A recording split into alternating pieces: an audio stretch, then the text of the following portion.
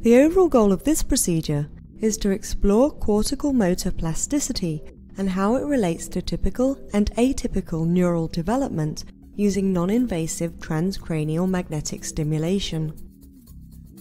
This is accomplished by first locating the subject's M1 motor hotspot for the first dorsal interosseous muscle and determining both resting and active motor threshold.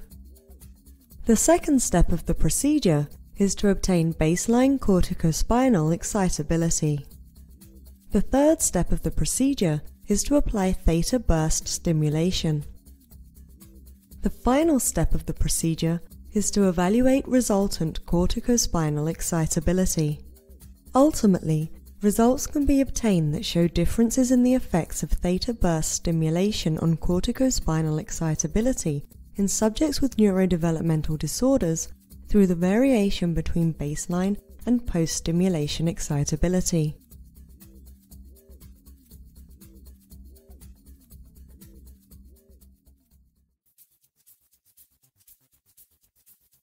Today we will demonstrate a type of transcranial magnetic stimulation called Theta-Burst stimulation. This method can help answer key questions in the field of clinical cognitive neuroscience, such as how mechanisms of plasticity contribute to the pathological, neurological, and behavioral phenotypes characteristic of specific developmental disorders.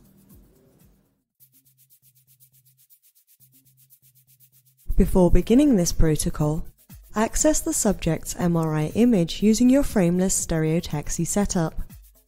This anatomical model will be used to mark specific cranial